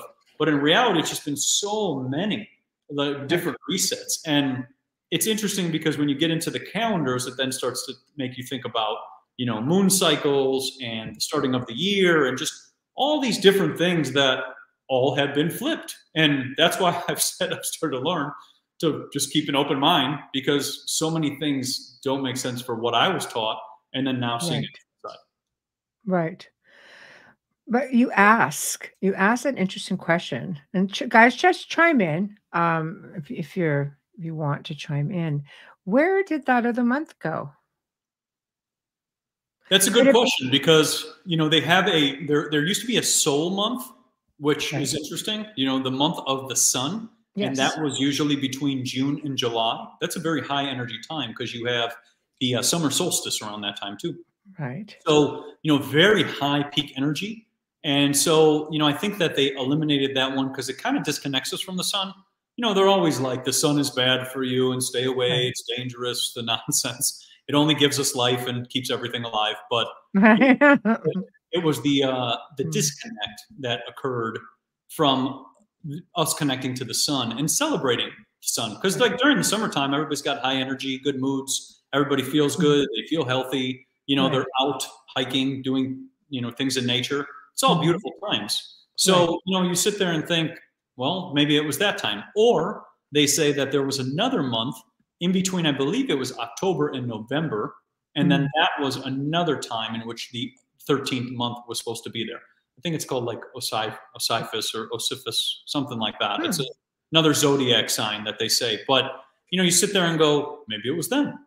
You know, I mean, I kind of sit there and think, I kind of just connect more to the nature and the sun. But, you know, at this point, I don't know. I just know. What if there was another zodiac? What'd you say? We have 12 symbols of the zodiac. What if there was a 13th? Yeah, you know, if you look at, you know, let's just look at even religion. The number 13 is pretty significant. When you look at the 12 disciples, you look at, you know, the Christ figure, you have, you know, 13, there's 13, 12 to 13 of everything. A lot of cultures find this to be very important. And to have, you know, this month just disappear, you know, maybe there was quite a significance to it because everything was 13. Not an unlucky number of people, just saying, you know. Well, they invert that. That's another one. They always invert everything. Everything that's good for you, they tell you it's dangerous and you should stay away from it. You know, and I've learned that with especially even numbers and anything, even the sun, even the eclipse. You know, they tell you not to look at the eclipse. I watched the eclipse for 20 minutes. It was the most wildest out-of-body experience I could ever explain. It was like sunny and dark at the same time and just the most intense download, the best way to describe it. But, you know, a lot of stuff is just, inverted. And it works over time, you know, because you could also say, well, if you had 13 months, you know, and they switched to 12, what's the big deal? Well, if you times that by 12, you know, 12 years, you've now lost a whole year. Like the whole timeline has been completely messed up. It's changing. Yeah. So that's why it's so important for us to know, or at least have an idea, you know, of what used to be, because then we can start to connect and it resonates more with our soul. You feel the intention, like you feel that and go, that makes more sense. You know, well, considering you have some months that are longer and then February, which is shorter. And what's up with like having a leap year? That's tomorrow. We we get an honorary day. You know, we get to celebrate. And have it's this day that randomly shows up. Yeah, well, it's a special day. You know, we were given one extra day now. Now we get to celebrate that. But see, and that's the thing. It's like you're just picking and choosing. It's kind of like daylight savings time. You know, that whole thing. And they change things over and they go, oh, well, now you got one less hour of the sunshine. And it's like, well, why? In Arizona, keep us working. Well, I was going to say in Arizona, we don't even have daylight savings time. So it's like, and everything's a lot of places don't have it. Yeah. I know, they're eliminating it. Yeah, it's just, you know, so it's all of these things to mess with our circadian rhythm, you know, our ability to pay attention, to focus, to be in tune. You know, that's the thing. I've realized it's like mass confusion, which I think is MK Ultra, but mass confusion to make people so confused that they don't understand. And then they just kind of like, whatever. But for me, it's just been learning all these things and going through these books and collecting books and going through this. It's just really opened my eyes to our true potential of like humanity. And instead of kind of like us giving our power to somebody else and saying, you know, they can create it for me or I can obtain it from somebody, we can do it ourselves, you know, and it kind of takes me that route and connecting back to our roots, which go very, very deep. Right.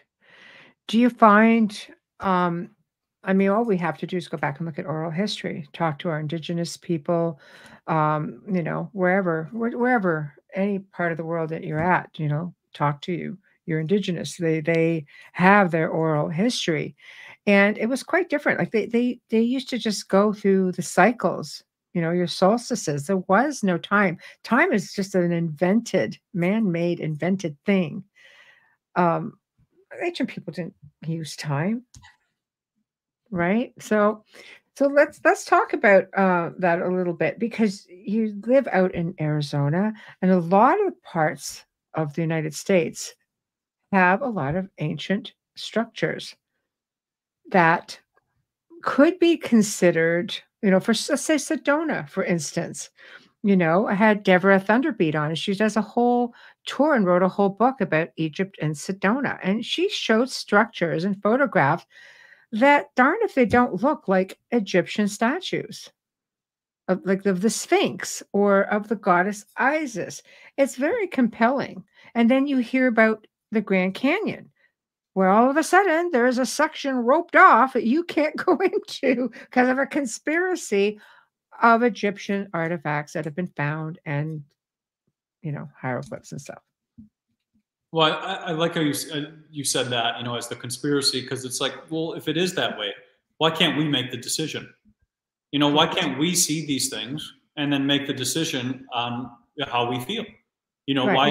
why are these things hidden from us? And Sedona is wild. You know, Sedona it's like a polar vortex. You have positive and negative happening at the same time, and then Yeah. all that sandstone. So it is super, super, super highly energetic. Like as soon as you get in there, you feel it. You're like sunken in, and you're just like into the earth. Like it's almost kind of hard to explain.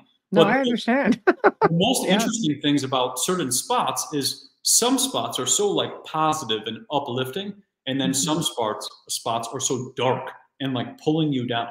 Like I remember we went hiking and we went through a place that was called like Dead Man's Path.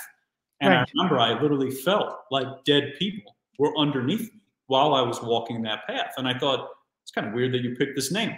Then we Right. went to another spot called Devil's Bridge. And it felt like all these people had fallen off this bridge. And it was a very steep, strange energy spot. And it looked like a portal, too. It was Right. like what was left over of a portal. So then you started to sit there and think, you know, that whole Stargates movie we saw, you know, in 2000s, whatever. Right. Were there Stargates or some sort of portal that could go through something in different times or whatever, you know, things that our mind can't even comprehend. But then you go to other spots of the Sedona, and it's just, you feel just relaxed and like ultra healed. So, Right. you know, you sit there and go, this is all within, I don't know how many miles Sedona is, but, you know, you're all within this certain region. And it's Right. interesting, too, because when I went to Sedona, when you first enter in, there's all these like old world Spanish buildings. There's like a little shop and all these crystal stores in these old world buildings. And then you sit there and think, who built this? You know, they're understanding that they're building on water. Now they're actually demoing a lot of it and like getting rid of the bridges and things like that. Right. But you know, there's all these old world buildings, and then like you said, all this connection to Egypt. And Yes. if people in Egypt were, let's say, building over here, then how did they get here? You know, did they come across on wooden boats? You know, like we've been told, and whatever else. You know, they're cute little wooden boats, and they sailed across the Atlantic, whatever. Rough waters of yeah. What we say? Rough waters. Yeah, they Those just little wooden they boats, swam yeah. across. You know, they did it with Right. those little wooden sticks. You know, Right. so you know, you sit there and go, a lot of that doesn't make any sense. And then you go into the Grand Canyon, and like you said, with the Hopi tribe and all of the things connected into that, and then you start to see that like people are building into the Grand Canyon, and then you start to go, well, how were you doing? Were you hanging from the, you know, with a rope and then trying to dig into the canyon? And it's interesting because just south of Sedona is a place called Rimrock. And Rimrock has a primary water well, a well of water that never runs out, because we're never running out of water. That's another myth on the topics of things we could talk about. But Rimrock is a very powerful spot if you go to it. The water is crystal blue. Like it's coming out of the earth just so pristine. You know, so I almost look at Sedona, Rimrock, Grand Canyon, the Flagstaff, and then part of Clarksdale and all of that. That all looks like something of a volcano. I think there's 2 volcanoes over there. And something just went and then just carved it all out.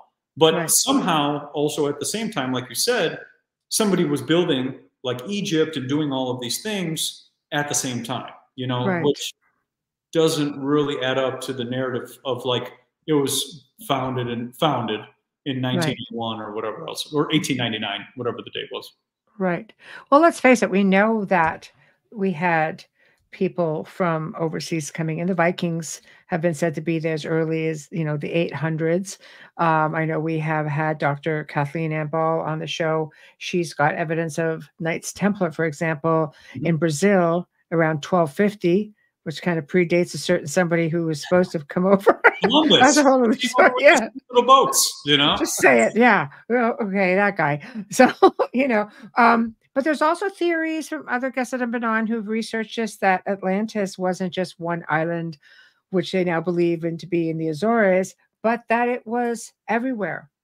And that, of course, Egypt was connected to them, to the ancient technology, you know, all of these the ancient Sumerians. I mean, you can get into a whole rabbit hole of it. But if that's the case, it would sure explain the travel, because Atlantis allegedly had all kinds of technology to be able to travel by maybe air.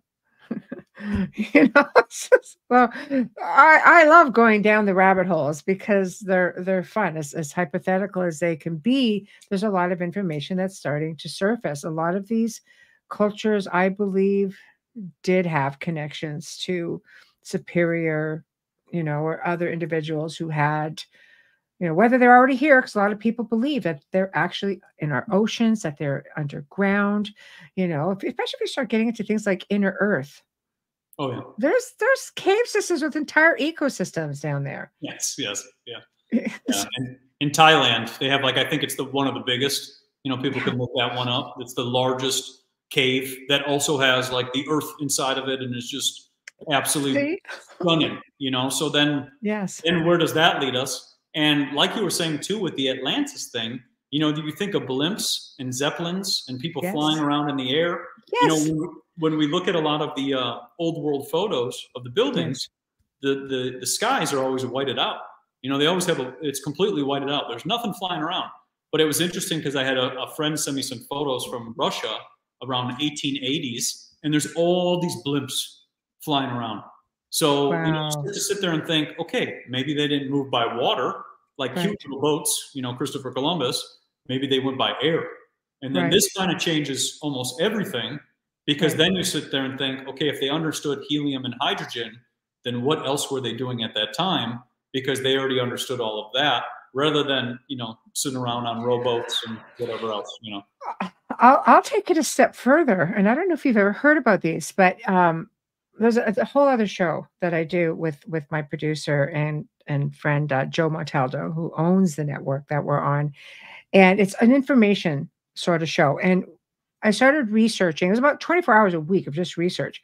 Have you ever heard of these old wooden sky ships that look like you saw it, like in the Mummy? In the Mummy, it's a freaking ship, sails, balloons, right? Oh yeah, And yeah. they're just going everywhere. Do you know that there are accounts going back anywhere from the 13 to the 1500s? One was in this little old town, and in front of the church, they had men in like uniform dropping down from what they described to be, they called them airships, but they were described as what we would call a pirate ship, for example, or a galleon. Mm-hmm. And they would come down on ropes, and they would anchor. They anchored to these church doors. And of course, the people went out of control because they were anchoring onto the door of their church. And they cut the lines, and the guy scaled right back up and took off. And this was an account that they went on to write about. And there are all kinds of stories about this. That reminds me of the stories where the mountains on top of certain mountaintops, they have like boat anchors. And then you start to sit there and think, why on earth would you have a boat anchor on the top of a mountain? You know, at whatever feet. But see, and then that completely changes the whole story, you know, that we were told. And I think too, like even when you get to the medieval times and people running around with armor on, you know, I mean, then you start to sit there and think, okay, the armor weighs, let's say 100 pounds, let's say 200 pounds, let's say 300 pounds, depending. Some of the stuff was pretty heavy that I saw in the castles and whatever else. Then you sit there and think, well, how are they moving? You know, because I mean, I used to be in the fitness world. I watched people do 1,000-pound deadlifts, 1,000-pound squats. I've seen it all, but that's one time. You know, that's not like running around with the weight. So, you know, you start to sit there and think, did somebody know how to tap into static fields in which they could levitate? You know, that's kind of where I start to think the medieval times was levitate, and the ability to fly or float, you know, and if someone could do that, well, you can't put a tax on that, you know, so that we can't learn about that. And then with the airships, like you were saying, you know, that allows people freedom. When I got into the Hindenburg incident, and one incident that removed all blimps from the air, you know, you start to sit there and think, wow, people flew on blimps and flew 1 million miles around the Earth before the Hindenburg incident. Right. And there were right. no accidents. They could drink at a bar. There was a library in the blimp. There was like literally a dance floor. I mean, it was crazy what you do in a blimp. So you sit there and go, if you could fly around, that would make sense how they got those 1400, 1500, and 1600 maps. You know, because you're getting this aerial view, and then you can just draw it out. Rather than if you're down on the ground, like me and you right now, it's a little hard to determine what's all going around us. That's right. Little boat, you know, or something else like that. It's true. And especially if you factor in like how old some of these maps are, you know, they're fascinating. But I'll tell you a quick story. My mother, before she passed, would always say to me, I keep hearing something and it's always at this time, blah, blah, blah. And I'm thinking, all right, she's a little elderly. I'm just going to let it go and I'm going to humor her. So I said, well, why don't you just record it for me? Because I cannot for the life of me figure out what the heck you are trying to tell me. She says, it's just strange. I've never heard it before. But this went on for months. So she took her iPad one time and recorded this sound and sent it to me. So I'm listening to it. I said, when you record it, you can't say anything. I know I'm going to hear a passing car here or there, but don't talk, don't do anything, don't have the TV on. She did it. It was very still. And what I heard sounded like ropes, you know, on like rigging on an old sailing ship. Oh, wow. And this came from a corner of the house. She lived in a valley. Maybe it's a residual thing. Lived in a valley, which was a small lake. But at one time, you know, it was hit by an asteroid. It was all underwater, all this crazy stuff. But you could hear this thing twisting, and it's like rope twisting against wood. And I'm just like, holy crap. This dimensional thing. But it was interesting because, you know, she was hearing it regularly, but only really late at night, at around maybe between 10 and 11 at night. And she could hear this just normally. And she goes, it's coming from the corner of the house, near the foundation. Like, it's impossible. It's impossible. My logical brain won't let me go there. But yet, you know, I work in a field of high strangeness, so I have to keep an open mind. But I thought that was really interesting. And to capture that on recording was really, really interesting. Huh. I mean, it's good. I mean, you can get into so many things, but it is crazy what is totally possible and what could exist. You know, like a dual plane, if that makes sense. Like there's a, you know, there's a ship here, and then there's, let's say, your mom's here and whatever, and like you said, it can be together. You know, and I was just thinking airship. I don't know. Something. Yeah, but it's actually there. Like it's tangibly there. You know, perception is wild. I've been thinking about this a lot lately with perception. Like I can look up in the sky and say, oh, those are, you know, they're spraying the skies to block out the sun. Another person might look up there and go, those are clouds. You know, perception. But now the question is what is being brought in to the realm? Like you just said, is that airship being brought into the realm based on her perception? Because like she recorded the sound, which means it's there. Well, she didn't know what it was. Yeah. That's what I'm saying. But now is she, now this is taken to a whole other, but is she bringing that in to the realm? You know, manifestation. It's just, it gets crazy when you I know. I said, why don't you try manifesting $1 million? That'd be nice. I don't know what you're talking about with this thing. It's not what I expected to hear. Let's put it that way. And she was just trying to convince me that, no, I'm hearing something. This is crazy, you know, blah, blah, blah, blah, blah. So it's like, all right, I'm just going to let it go. And to my surprise, all I can think of is, again, if she's manifesting it and projecting it, it's like psychokinesis. You can project energy. You can create doors to open and close, footsteps. You know, people say, oh, I'm haunted. And I'm just like, no, you're projecting, you know, and it's easier for them to think that there's something in the house than it is for them to think I'm a really powerful being with this crazy energy and I can create all of this crazy stuff around me. I really thought my mother was just projecting. But it just wasn't extreme enough. No. Well, if you bring that technology back, we could be flying all over the place, you know, and sailing the ocean blue. I know. It's like I know. You you know. I know. It's insane. But again, it's just, it's a crazy world. If we think, let's think like cryptids, for example. We'll use the Loch Ness Monster, just because people always see it like this. There've been many, many sightings over the last 100 years, especially with technology of sorts. But experts will say, no, the loch isn't big enough to sustain an animal of that size. There's no way in or out. Well, I don't know, portals? Yeah. Yeah. I mean, it's, you get into that and sit there and think, yeah, what, or like even when they get into like what's his face? The big man, the Bigfoot. Oh, it's a Bigfoot. Yeah. Yeah. It's So the same like thing. something like that.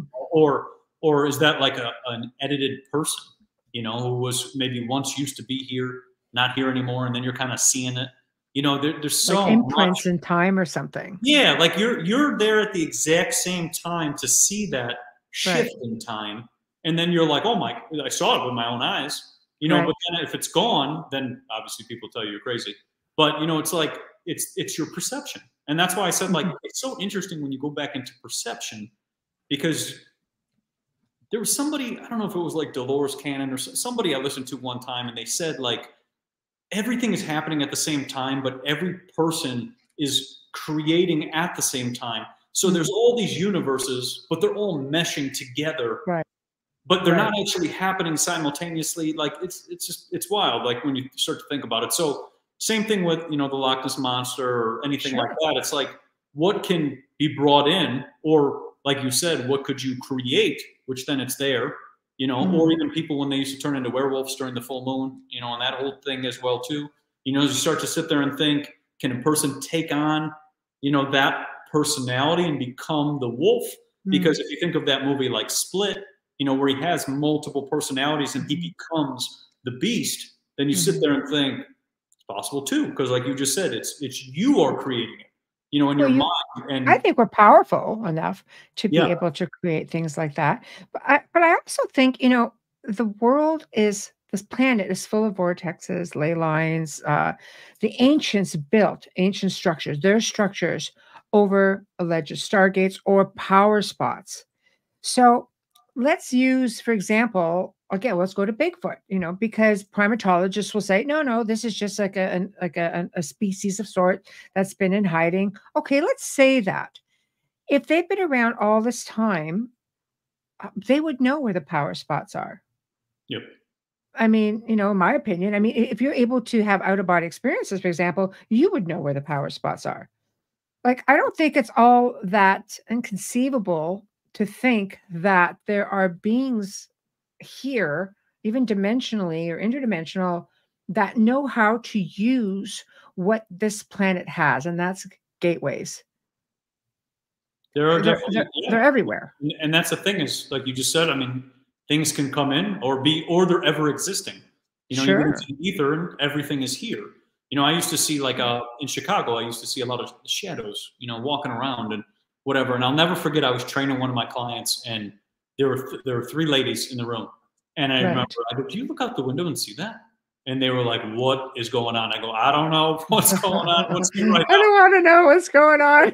Back and forth in the windows. And I remember my client, Carrie, at that time, her and her friends were like, I don't know if, I'm coming back here, whatever. I go, that's the thing. So I'm using that as an example, but, there's so many things existing at the same time. So yeah, like you said, if there's a portal, a gateway, a ley line, that might bring things in, or maybe certain things during certain time periods, during full moons, eclipses, things like that.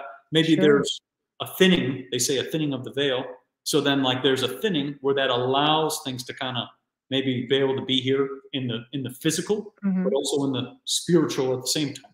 Because, I think of like, when people pass, they're still here. They're still around, sometimes they come as a hummingbird or something or whatever else, but they're still here, they still have that presence. So, I think it's just, once again, it's us connecting back to like figuring these things out and kind of going into that.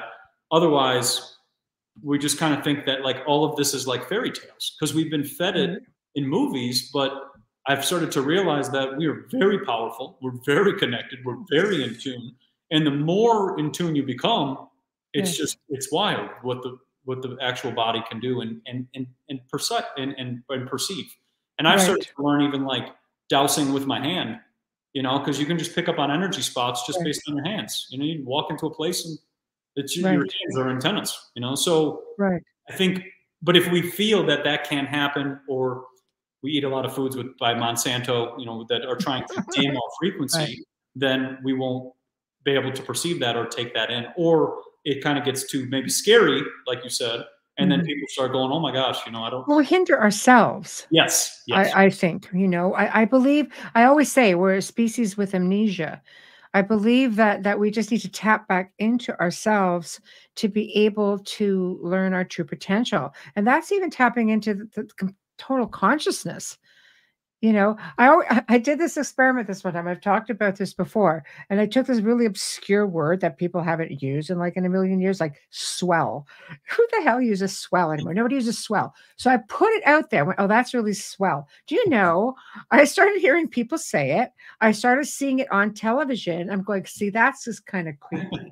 Swell. But anyhow, it just shows that if you put in all of this phenomenal intention into the collective consciousness, that it does get picked up, like it just gets absorbed. It's a complete manifestation, you know.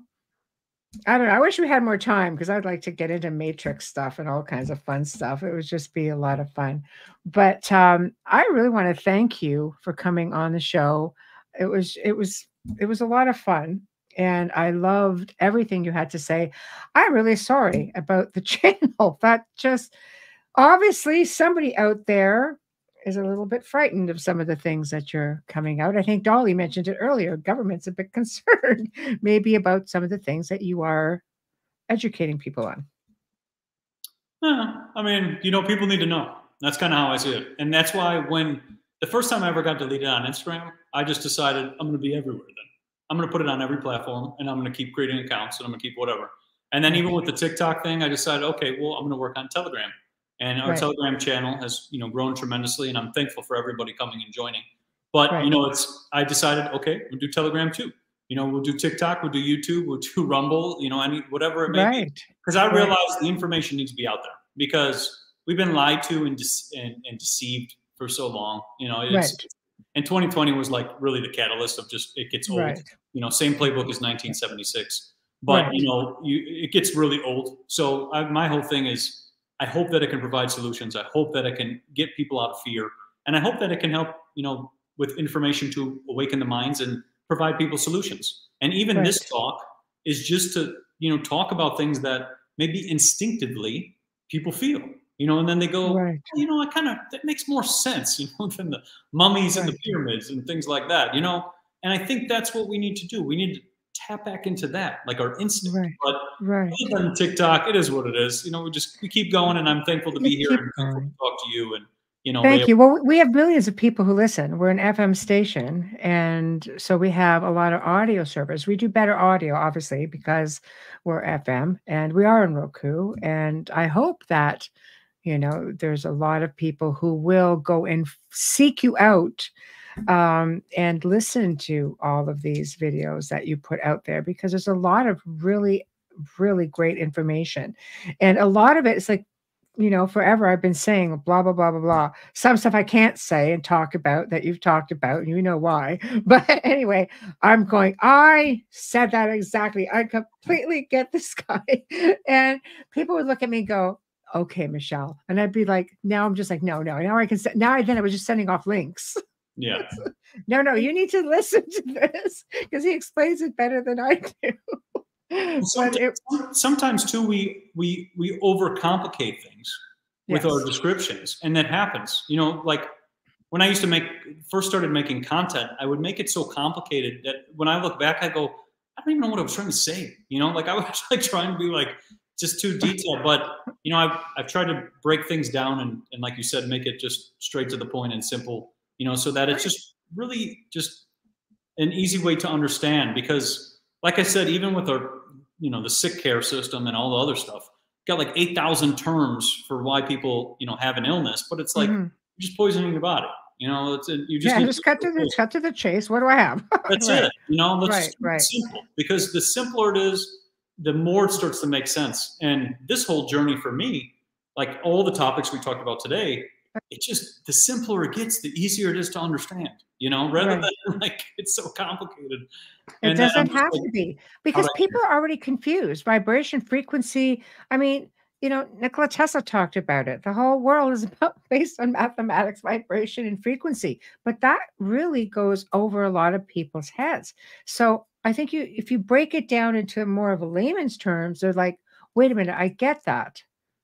As to how it makes you feel and how certain things or certain people don't jive with our energy Yep. and foods, and that's but it's a really big thing. So I thank you for taking the time to do them all, and checking out the website. I know I have, and I will be putting it in order because I'm just all about it. So I've already sent it off to people as well.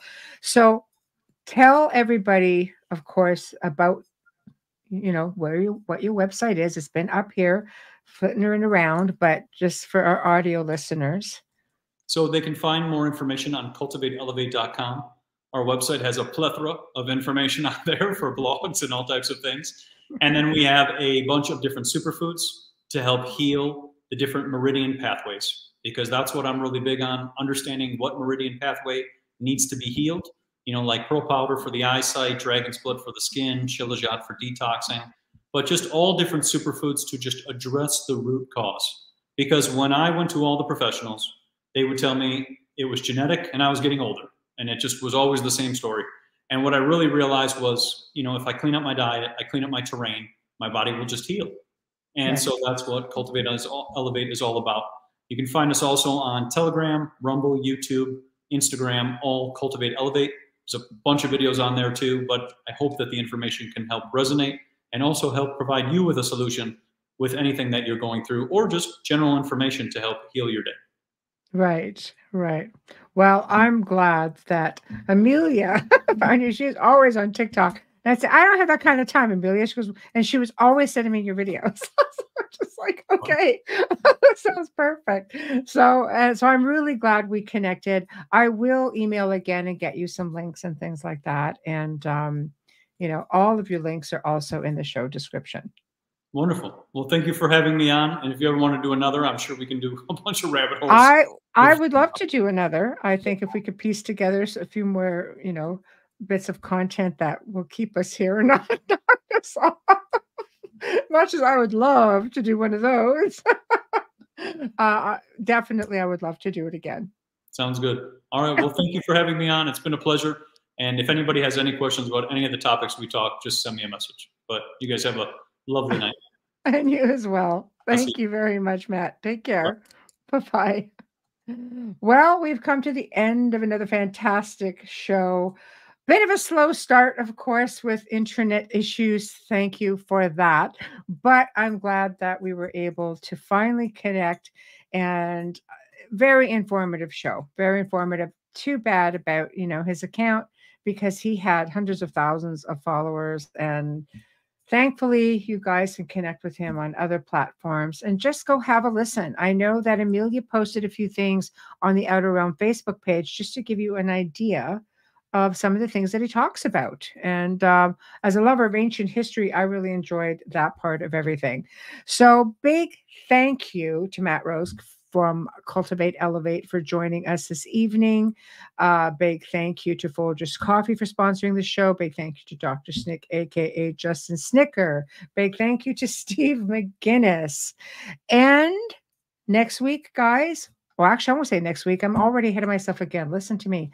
Anyway, we're bringing back Alexander Chekeskowitz, who was, or he is, the author of Deja Vu, Has Everything Already Been? He's done part 1 with us.